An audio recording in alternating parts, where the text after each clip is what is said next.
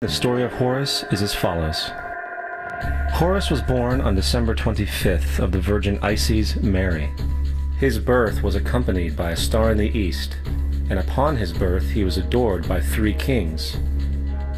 At the age of 12 he was a prodigal child teacher, and at the age of 30 he was baptized by a figure known as Anup, and thus began his ministry. Horus had 12 disciples he traveled about with, performing miracles such as healing the sick and walking on water. Horus was known by many gestural names such as the Truth, the Light, God's Anointed Son, the Good Shepherd, the Lamb of God, and many others. After being betrayed by Typhon, Horus was crucified, buried for 3 days, and thus resurrected. These attributes of Horus, whether original or not, seem to permeate many cultures of the world, for many other gods are found to have the same general mythological structure.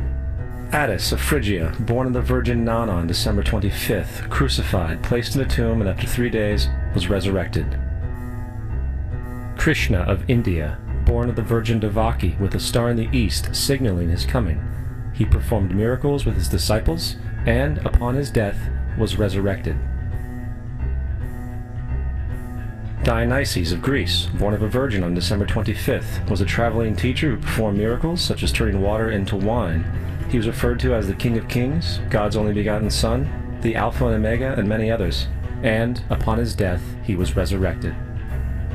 Mithra of Persia, born of a virgin on December 25th, he had 12 disciples and performed miracles, and upon his death was buried for 3 days and thus resurrected. He was also referred to as the Truth, the Light, and many others. Interestingly, the sacred day of worship of Mithra was Sunday.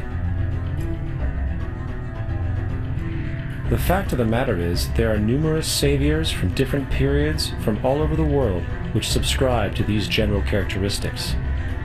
The question remains, why these attributes? Why the virgin birth on December 25th? Why dead for 3 days in the inevitable resurrection? Why 12 disciples or followers? To find out, let's examine the most recent of the solar messiahs.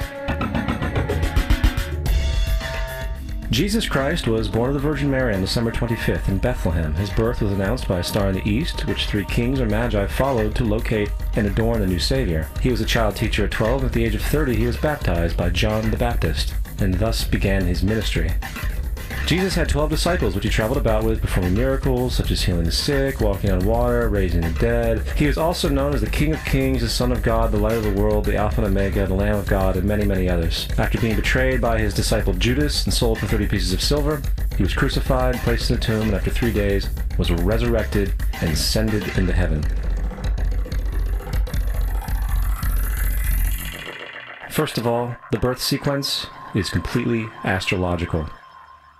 The star in the east is Sirius, the brightest star in the night sky, which, on December 24th, aligns with the 3 brightest stars in Orion's belt.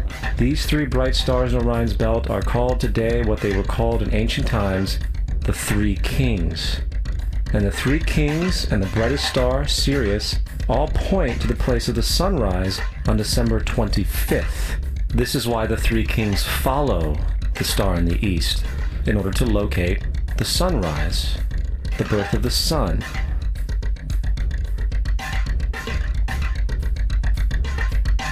The Virgin Mary is the constellation Virgo, also known as Virgo the Virgin. Virgo in Latin means virgin. Virgo is also referred to as the house of bread, and the representation of Virgo is a virgin holding a sheaf of wheat.